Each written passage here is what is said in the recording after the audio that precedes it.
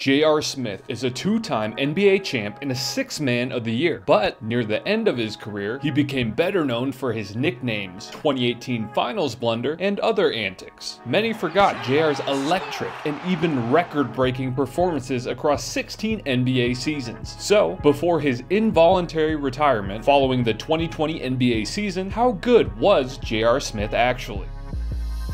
Earl Joseph Smith III was born September 9, 1985 in Freehold Borough, New Jersey. He went to Millstone Middle School. Then, his high school career spanned 5 years across multiple schools. He also played football and baseball, but decided to focus on basketball, and it paid off. In his final years at St. Benedict's Prep, he put up 27 points, 6 rebounds, and 5 assists per game. This put JR on the college radar with the biggest schools in the country. He received offers from UConn, NC State, Pittsburgh, Villanova, and North Carolina, signing a letter of intent to go to UNC. But then something changed. After having a huge McDonald's All-American game with 25 points in 20 minutes, receiving co-MVP honors with Dwight Howard, JR made a business decision. Just 1 month before the 2004 NBA draft, he decided to skip college and go right to the NBA because, according to Smith, "My family needed the money. We were struggling at the time."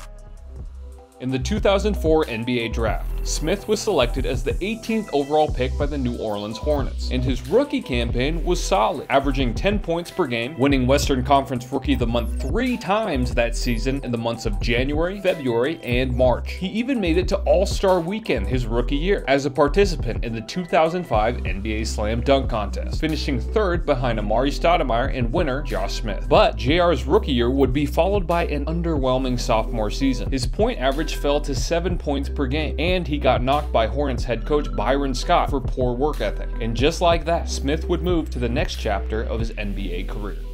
July 14, 2006, JR was traded to a very prestigious team. Along with PJ Brown, they were swapped for Tyson Chandler to the Chicago Bulls. But this stint was short. JR never played a game for Chicago because just 6 days after that trade was made, he was traded again to the Denver Nuggets. And with Denver, some may argue this is when JR became a fan favorite. What happened? Well, before the good, let's look at an infamous incident he was a part of. In JR's first season with the Nuggets, he played 63 games, but missed 10 games due to a suspension for this. December 16, 2006. Against the Knicks at Madison Square Garden, a brawl broke out, leading to JR's suspension. He also missed 8 games later in the year due to knee surgery, but it wasn't all bad. The season also brought JR the first playoff appearance of his young career. Denver squared off against the Spurs in the first round, but fell 4-1, and JR struggled, putting up just 4.5 points per game while going 0 for 12 from 3 in the series. Despite this, he had a solid opening year with Denver, and the following seasons would be a different story.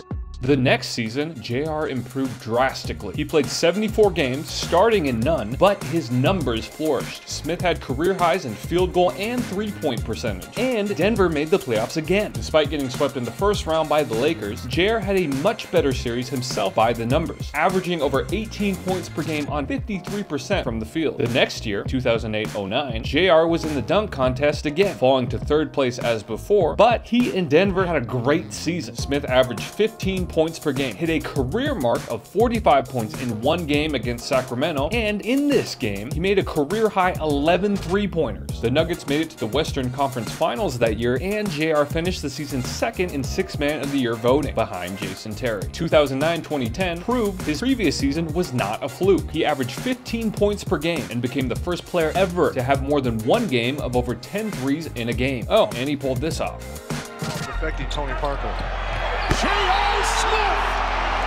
We just saw men fly! Ride 'em, Cowboy! The next season, JR had a slight drop in scoring and another playoff ousting in the first round to the Thunder, which then brought another big change in Smith's career. Due to the 2011 lockout, JR signed a historic deal in China, $3 million for 1 year. It was the biggest contract in CBA history, but he lost $1 million of that due to fines for missing practice. Still, he put up an insane 34 points per game in 32 games and made his way back to the NBA. Nearly 6 years after the MSG brawl, JR signed with the New York Knicks, and his successful six-man ways would impressively continue. JR played 35 regular season games in 2011-2012, averaging 12.5 points per game, and the Knicks would make the playoffs, but fall to Miami. This season also brought about more off-court antics. Smith reportedly posted a photo of a minimally dressed lady on his Twitter and got fined $25,000. But money for him wasn't a problem because he signed an extension with New York that offseason, a 2-year, $5.7 million contract.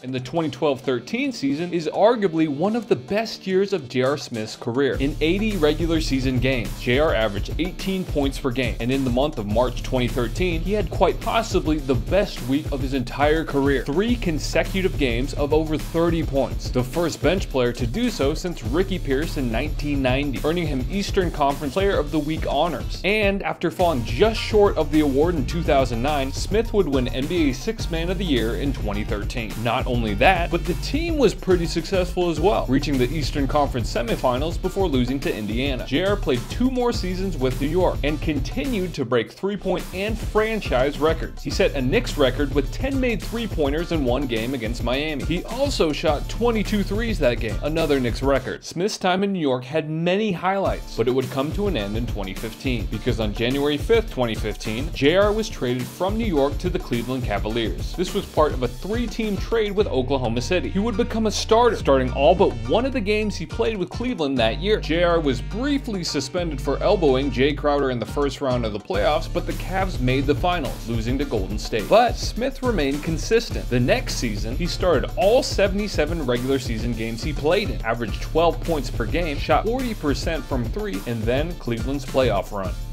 JR's 2016 postseason was record-breaking. He started all 21 games, averaged 11.5 points per game, and made a Cavalier playoff record 65 threes in one postseason, bringing Cleveland their first NBA championship. And of course, Cleveland's championship parade brought out the hilarity many fans had come to enjoy out of Smith. That paid off for JR, literally. In October 2016, he signed a 4-year, $57 million contract with the Cavs, but would be very up and down over those next couple of years. He averaged just over 8 points per game, also fracturing his thumb in December 2016 that took him out until March 9th of that season. And Cleveland would lose to Golden State in the finals. But the next year would be what many fans remember from his career. During the 2017-18 NBA season, Smith put up 8 points per game, and then this.